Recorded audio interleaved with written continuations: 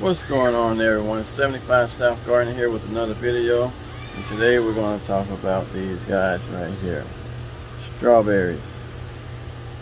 The first thing you need to know about growing strawberries is what grows best in the zone you stay in. The second thing you need to know is the three types of strawberries. You have June bearing, day neutral, and ever bearing. June bearing are determinate strawberries that grow all of their fruit at once, and after that they're done for the season. The strawberries I grow here are day neutrals, and they will produce all season until the first frost. Then you have ever bearings, which will produce 2 to 3 large yields throughout the growth season. Strawberry plants also produce long shoots called runners, and we have one right here. And the runner is basically going to turn into a new strawberry plant.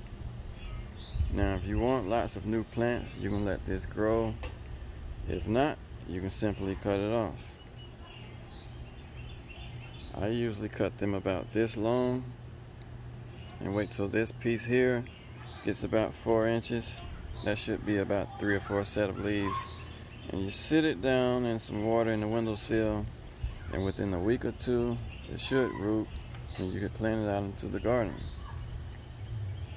Now, to keep birds out of my strawberries, I put this bird netting up. Another thing they have is support racks that press down into the soil, and it's basically a flat surface that sticks down into the soil so that the strawberries can sit on top away from the ground where the pests are. Some people also like to paint small pebbles red so that when the birds come and the bird pecks that pebble a few times, he will think that all of your strawberries are hard rocks and they'll leave them alone. It works for some people, and for some people it doesn't, but it doesn't hurt to try it. So you can also plant oregano or bunching onions around your strawberry plants to keep pests away. You want to leave the strawberries on long enough to get a nice deep red before picking them. These here have a few more days. Now, if you see any damaged strawberries, always pick it off and throw them away. You don't want to invite the pests to have something to eat on.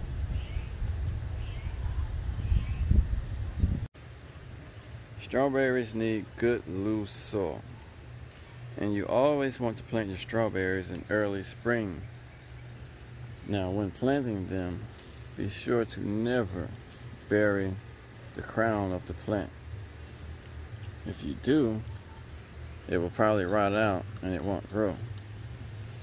Now, you also want to plant your strawberry plants anywhere from 6 to 12 inches apart, and they need a slow release fertilizer, but you can add a little compost to your soil, and as the compost breaks down, it will fertilize them throughout the growing season. You can also use fish fertilizer for growing strawberry plants. I think the NPK on that is like 5-1-1. Strawberry plants also like moist soil, so always add mulch to keep weeds down. And mulch also provides a barrier in between the soil and berries so that the pests in the soil won't feed on them. Now, as it starts to grow, what you want to do is cut these flowers off. You want to focus on root development and plant growth for new plants like this one over here.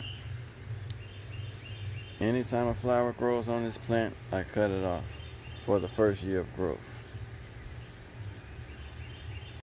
That's it for today's video. So always remember, you need good loose soil. You want to add mulch, to lock in that moisture in your soil and add a barrier in between the soil and the berries so the pests won't eat on them.